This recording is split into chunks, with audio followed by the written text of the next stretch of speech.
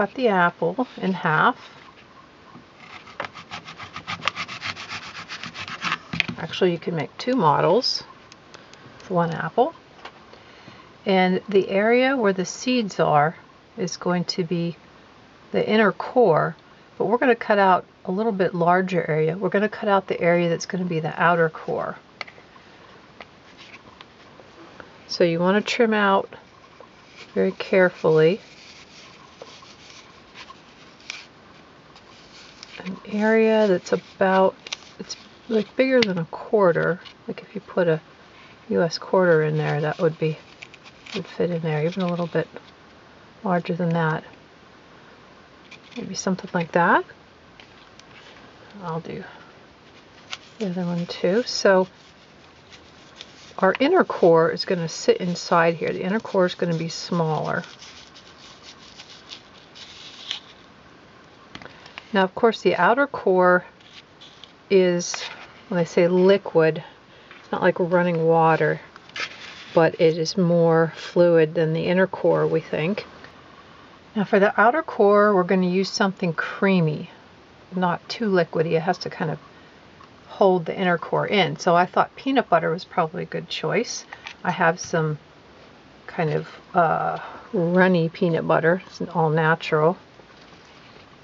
And we'll put the liquid core in there, and then the inner core, or carrot, is going to kind of just sit in the middle there. The peanut butter will be sticky enough to keep the inner core in place. And if you don't like peanut butter, if you can't eat it, you can use almond butter or cashew butter or something else. Maybe you have something else around the house that you'd like to use. And if you don't like carrots, you can figure out something to replace that with too. Okay. So we are ready for our inner core.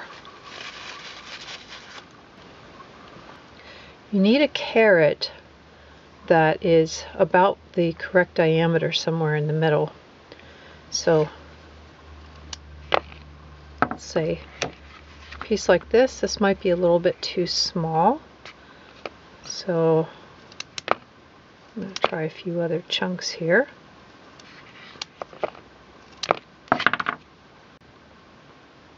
Let's see, about like that maybe. Okay, this is going to be my inner core. I just push that in like that. So now I have a solid inner core, a liquid outer core, and then the white represents the mantle, and the skin represents the crust. And the amazing thing about this model is that it's approximately to scale. If you could look at the actual Earth, we think that the crust would look about like the skin looks on an apple. That's how thin the Earth's crust is compared to the size of the Earth. So let's see, I'll put in another. And then if you want this to stay white for a while, if you want your model to not go brown, you can always rub a little lemon juice on the white part, and that'll keep it looking nice and white for a while.